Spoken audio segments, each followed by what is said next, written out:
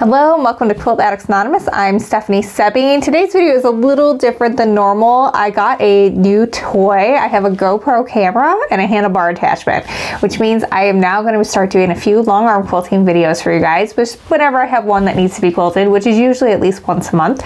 And I'm just going to film them, and normally I'm going to talk you through it as I'm doing it the way I do with our regular videos.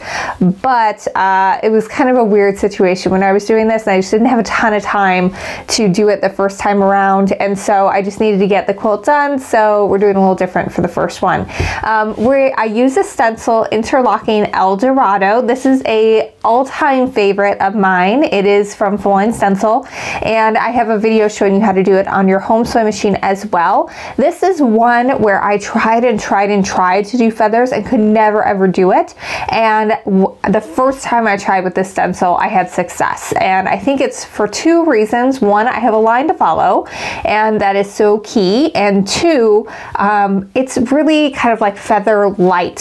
You can do a few feathers and then you get a break and you get to do a swirl, which is much easier to master, and then you do a few more feathers and then you do another swirl. And so it just is, and it's not like super fancy feathers, they're very whimsical, so if they're not super uniform, it's not the end of the world. As long as they're nice and a nice smooth curve, you're good to go. So I'm going to talk you through the differences between doing this on your home sewing machine versus a long arm. The biggest difference is you cannot mark your whole quilt before you put it on the long arm frame, because that chalk is just going to come off as you roll the quilt up. So what I do instead to get around that is I have this underbed storage box that I just bought at Target. Super easy to source that and get it. And I just put that underneath and sort of put it up on the table that is underneath the long arm.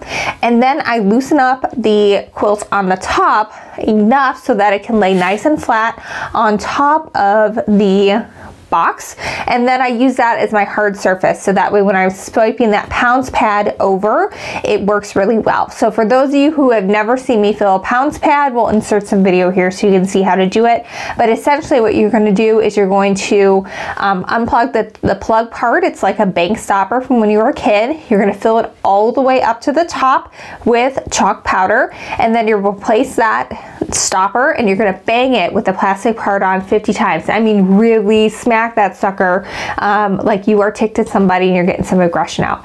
And so you're going to do that 50 times, and then if it's the first time you're doing it, you're going to do that again. If you're just refilling because you ran out of chalk and you used everything that was in there, you can just do it the one time. And then when you flip it over, the pad should be really saturated with chalk. It should be at whatever color it is that you're using. You should see it very clearly through there. The biggest problem people have with this, if they say it doesn't work, it's because you didn't prime it properly.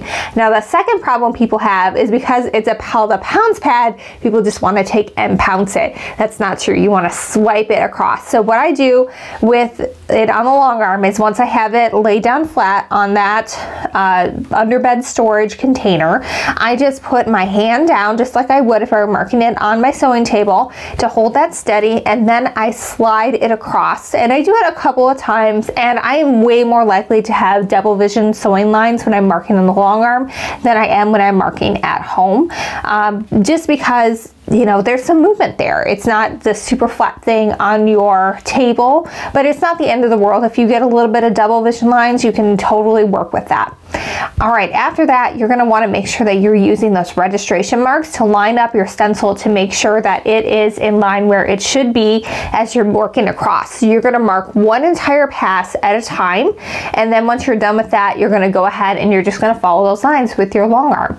And one thing I found that has been really helpful is to always have a pink and a blue chalk on hand, because depending on the lighting situation and depending on the fabric and the background, either one is going to look and be able to see better. So sometimes I found like I can quilt in the day really well and I can see better with the blue, but then if I'm at night and I don't have that natural light anymore, I need to switch to the pink, and vice versa. So it just kind of depends on what your background fabric is, but those are the two colors that I use the most when I'm doing this. And the white I have not used yet on the long arm because I just haven't had a quilt with a dark enough background to use that, because otherwise you won't see it on the background at all with that. So what you're going to do when you quilt this, and again you can see this as well really detailed for your home sewing machine, is you're going to start off and you're just going to follow your curves, and then if you ever feel the need to kind of stop and see where you're going next, you want to do it at a point, and then you're just going to bounce smoothly around those feathers, and you just want to go slow but not so slow that you feel like you're being jerky. Like I was watching my daughter do handwriting today, and I was trying to get her to slow down so that she would be neater, but then she got so slow that it was just super jerky, and that's what you don't want. You want it to be a nice smooth enough curve and a nice smooth enough bump around for those feathers to at a decent enough speed to where you can do it and have it look nice, but not so fast that it gets sloppy and not so slow that it gets bumpy and chunky and things like that. But you're just going to do that going all the way across. Then you're going to roll your quilt, advance it to the next section, and you're going to repeat with the lining things up, but there's a little bit different. There are registration marks on the top of that stencil as well, and so you want to make sure that is matching with the registration that was marked from the bottom below that. And for this stencil in particular, they're different for each one, but for this one they kind of are staggered a little bit, so that way you're not going to be like right on top. Like you might have some swirls here on one and some swirls here on the other, and that's great because if you make a mistake it's not super obvious because it was perfect. Oh shoot, that one didn't do so well. It's, you know, it's staggered all over the place, so it's harder to tell. And so as long as you're careful and you line that up, and I always, what I do is I'll put it up there and then I kind of peel that stencil back a little bit and make sure that I'm not going to be overlapping anything that I've already stitched. And I also use those registration marks to make sure that I'm staying nice and even with the piecing. So if it is in a certain spot on one square, I want it to be in a certain spot on the coordinating square at the same height on the other side. That way the design is going straight across. Again, I really love this stencil. It's super fun to use.